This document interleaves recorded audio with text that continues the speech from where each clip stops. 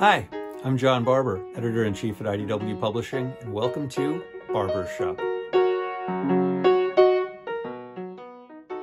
Where were you 30 years ago? Maybe literally nowhere, right? I certainly did exist, but I don't remember where I was on the specific date of June 23rd, 1991. Probably celebrating the second anniversary of the Batman movie because, yes, I still know the release date. While I don't know what I was doing that day in 1991, I do remember the first time I saw a certain blue hedgehog at my friend Colin Bishop's house, where his brothers were on their Sega Genesis playing the first Sonic the Hedgehog game. I believe I was terrible at it. I didn't pass it until about 3 years ago, and that was, don't tell anybody, with save states. I mean, the underwater level, right? But anyway, 1991. Little did any of us know what a massive impact Sonic would have, not just on video games, but on culture in general.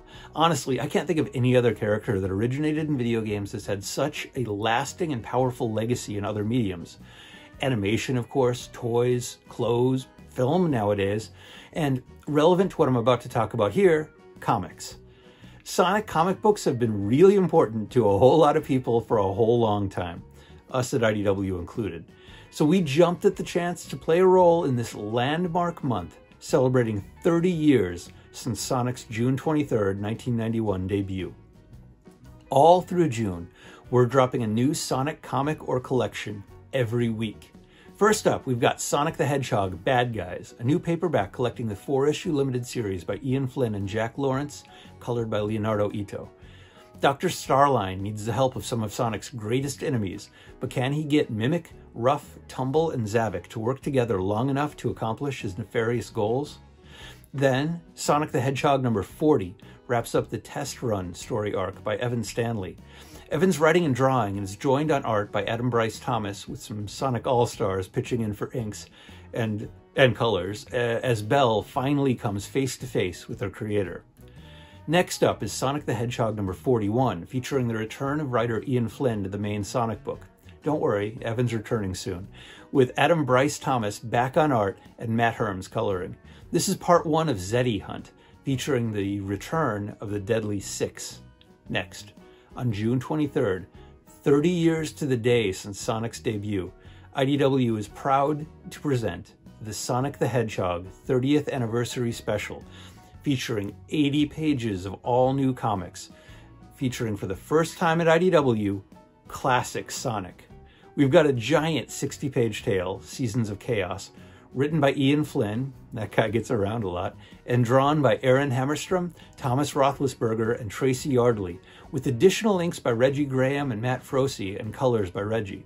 But that's not all in the anniversary special.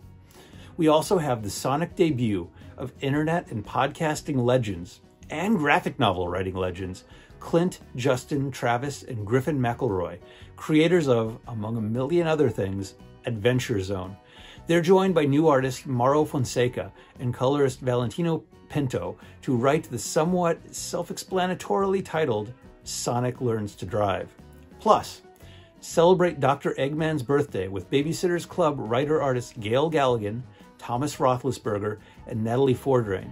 Gail's making her Sonic debut here as well, but you'll be able to catch up to the same creative team later this summer in this year's free Comic Book Day Sonic issue.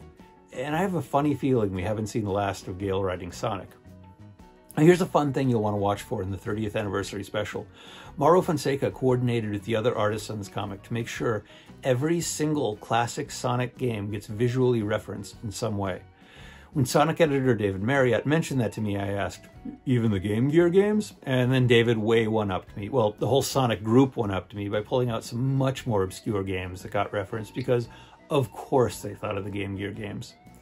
Finally, because there are 5 weeks of shipping books and comics in June, we round out the month with Sonic the Hedgehog, the IDW Collection, Volume 1.